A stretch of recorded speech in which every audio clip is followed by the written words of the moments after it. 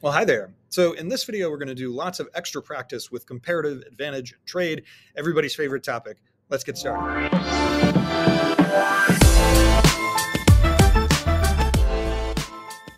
So the first part of this problem says that Karen earns $10 an hour at her job. She goes to a concert Saturday. Price was 75. She's unable to get a ticket, something. If she takes 4 hours off from her job, and what's her opportunity cost? Well, if she takes 4 hours off, it's what she would have earned during those 4 hours. So we're just going to say 4 times the $10, which we said right here, she has as a job, equals $40. And that's because that's what she gave up. We would probably more likely say what you do with that 40 bucks, but without anything else, it's the $40. Number two, in Italy, a automobile production, all this other stuff. So I'm going to go ahead and set up the little comparative advantage table. We've got Italy, and then the other group is the USA. Looks like they can make autos or they can make washing machines. And because they're given input numbers here, like how many workers it takes to make one automobile, this is an input problem, right? So we're spotting it by saying this is how many workers. The other way we say it is like how many hours, how many minutes to make one washing machine. So let's see here. Italy automobile, 8 workers it takes to make it, and they take 3 workers to make a washing machine. US, 6 workers and 2. So obviously the US has absolute advantage of both, right? You could see it because they could just do it faster. So we'd say USA because, and then for automobiles, 6 workers is less than, I gotta remember the alligator mouth eats the bigger number. 6 workers is less than 8 workers, which is Italy's opportunity, or that's how many it takes for them to make one. Which has comparative advantage to production of washing machines explained with numbers. So one washing machine, and now I'm going to take the inside number over, which is 3/8 of an automobile. And for the United States, one washing machine, the inside number 2/6 would be 1/3 automobile. 1/3. I know that this is like a weird fraction, like to be able to kind of know, like, is this one bigger than that one? But 1/3 is smaller than 3/8, right? Just know that kind of 3/9 would be 1/3, and so this is going to be smaller than 3/8. That means that we would say USA, and that's because 1/3 automobile is less than 3/8 of an automobile, right? Who should produce the automobiles? Well, that's the United States because they have comparative advantage in it. What's the lowest price they're going to take? 1/3 of an automobile. Actually, sorry, who should produce automobiles is the other one. Whoops, brain fart, Italy. I knew it. See, I knew I would make a mistake right there. I was going too fast. That's my own fault. Slow down, Gloss. If the US has it in washing machines, we know that Italy is going to make the other thing. So I neglected to mention that. I'm so sorry. Italy has it. So we also know that Italy's lowest price that they're going to take for their automobiles, let's say one auto, is the inside number over 8/3 is a weird fraction, but 8/3 is the same as 2 2/3 of a washing machine. Sorry, I did that math off to the side a little bit, but we're just taking the inside number over the outside number here again. So I'm going to say 2 2/3 of a washing machine. That's the lowest price.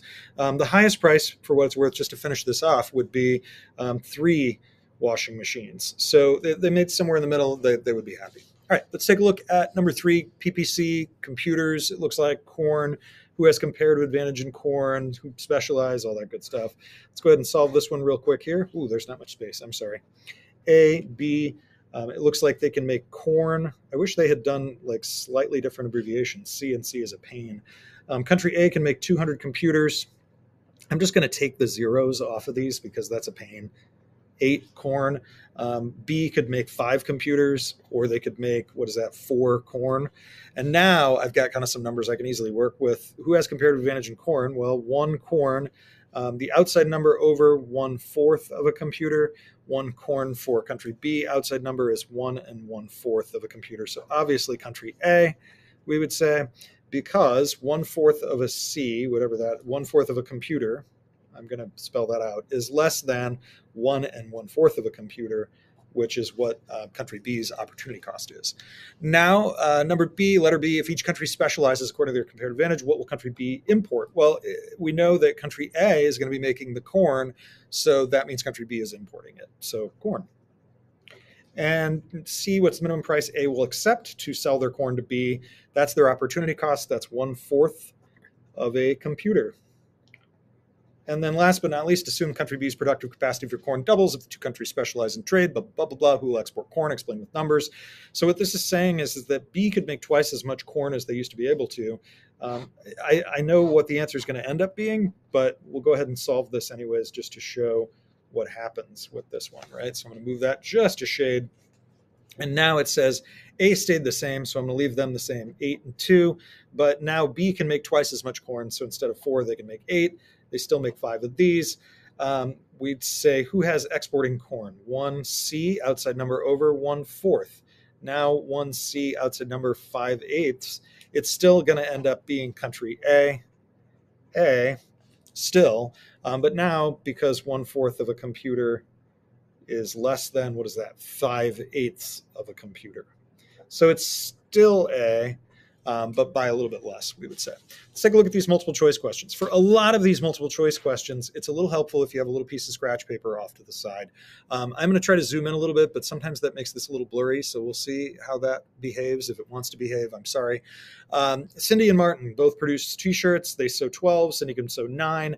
I'm not given any other information about the other things they can do, so I can't tell you their opportunity cost or comparative advantage. All I can know is their absolute.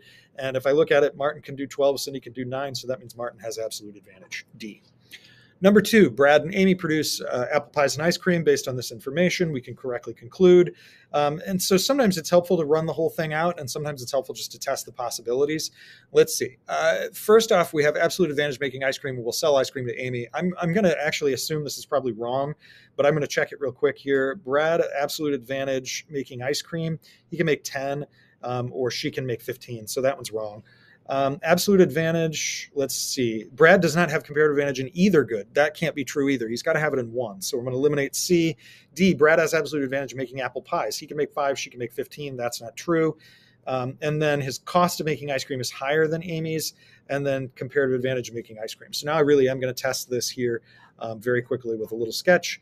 A and B, ice cream, apple pies. And I know that Amy can make 15 and 15. So she has like a 1-to-1 opportunity cost. And I know that Brad can make 5 apple pies, or he can make 10 gallons of ice cream. So for him, 1 gallon of ice cream is equal to 1/2 of an apple pie. And then for him, 1 apple pie is equal to 2 ice creams. And so we would say Amy has it in apple pies and Brad has it in ice cream. Let's see, Brad has comparative advantage ice cream, and he will sell it to Amy, B. 3, a farmer in country A can harvest 20 or 10, and then the other country could do the other thing. If they agree to trade, who's going to buy and sell what? So again, really quick here. And again, these are probably some of the most time-consuming problems that we do in the whole class. You're not going to get a zillion of them on a test, especially of the type where you have to do all of this work. So please, please, please just know this is mostly for practice. You're really unlikely to get a bunch of these types of questions. Country A could do 20 wheat or 10 corn, and we'd say that B could do 8 and 8. So that's a 1-to-1 again, right? 1-to-1, 1-to-1. And then here, their wheat is equal to 1/2 of a corn, and 1 corn here is equal to 2 wheat. So I'd say that B has it in corn and A has it in wheat. And let's see here. Country A will export wheat. That is true, and they will import corn. A. Question number 4. Dana and Robin produce smoothies and pizzas in an hour. Dana can make 20 or 10, blah, blah, blah, blah, blah. What's true? Again, it can sometimes be helpful to just eliminate choices, but I'm just going to go ahead and solve this for the sake of time here. We've got Dana and we've got Robin, and they're making smoothies and pizzas. And Dana can make 20 smoothies or 10 pizzas. Robin can make 18 or 6. So 1 smoothie for Dana is equal to 1/2 of a pizza. 1 pizza for Dana is equal to 2 smoothies. And then 1 smoothie for Robin is equal to 1/3 of a pizza, and 1 pizza for Robin is equal to 3 smoothies. So I've got Dana with the pizzas and Robin with the smoothies. Let's see, Robin has absolute advantage making smoothies. That's not true. Robin can't make that many smoothies. I'm going to scoot that over just a shade so you can kind of see my math. 18 is less than 20, so A is wrong. B, Robin has absolute advantage and comparative advantage in pizzas. Robin does not have absolute advantage. He makes 6. They make 10. Dana has comparative advantage in making both smoothies and pizzas. You can't have it in both. That's not true. D, Dana has comparative advantage in pizzas, which she does. Robin has it in smoothies, which they do. D is the correct answer. Let's take a look then at using the same amount of time. Jack can do stuff, and then Sam can do stuff, it looks like. So real quick here. Jack and Sam. What are we making? We're making bikes and we're making computers. Jack can make 10 bikes or 5 computers, and Sam, you got a 1-to-1 just the same. So here you're often going to find like a 1-to-1 relationship, which is kind of helpful because then you don't have to do as much math. For Jack, 1 bike is equal to 1/2 of a computer, and 1 computer is equal to 2 bikes. So that gives Sam it in computers and Jack in the bikes. And so let's take a look here. Sam has absolute advantage in bikes. No, he doesn't. He can only make 5 and Jack can make 10. So the A answer is incorrect. Sorry, I'm going to scoot that just a bit. B, Sam has absolute advantage in computers. No, he doesn't. They tie. C, so I'm going to cross these out. C, Sam has comparative advantage in bikes. That's not true. We already learned that Jack does. Jack has comparative advantage in bikes. D is the correct answer. Now let's take a look at number 7, Stefan and Donna. And we actually are given this here, so I don't have to do it on this page. That's kind of nice. What's the following term of trade? So this is from the second set of kind of notes about trade. And we're looking for where it's going to be in between their opportunity costs. Because I'm given a list of 1 canvas, I'm only going to work in the canvas column. I'm not going to mess around with this because it's a waste of time. Outside number over 40/30 is 1 1/3 OJ. And then 1 canvas for Donna is equal to 2 OJ. And so I'm looking for 1 canvas in between these 2 numbers to be an acceptable term of trade, and 1.5 is in between those. So D is the correct answer here. Now let's take a look at number 8, which is the following is true. For this one, first thing we notice, it's an input problem. It tells me how many hours it takes. So it's going to require a slight difference when I go to fix these, when I go to do these. Let's first look at absolutes and just rule those out. Absolute advantage in lumber, Finland. Yes, they do. Oh man, what a lucky thing, because they could do it in 4 hours. Estonia takes 5. So just right there, Finland has an absolute advantage in lumber. I don't have to worry about the rest of this problem. I know that all of that, the other stuff is wrong. Last but not least, Art and Zed are doctors and they perform surgeries. And so I am going to do a quick little table off to the side. They make Art and what's his name? Zed, Art and Zed. And they make elbow surgery and they do knee surgery. So I'm going to say KS and ES. And Art takes how many hours? Art takes 2 to do the knees, and he can do 1 hour to do an elbow. And then Zed takes 4 hours to do the knees and 1 hour to do the elbow. So this is an input problem, right? It's input. Remember that. Always be looking for when there's an input problem that you're going to be flipping the order of how we do these. 1 knee for Dr. Art is equal to 2 elbows because it's the inside number, the 2 over the 1. 1 knee for Dr. Zed is equal to 4 elbows. 4 elbows. And so that means Dr. A is going to do the knees, and we know that Dr. Z will do the elbows. So let's take a look here. Dr. Art has it in the elbows. No, he does not. Dr. Art has it in the knees. Dr. Z has it in the elbows. That's true. That's the correct answer. B, thank you for playing. I'll see you next time.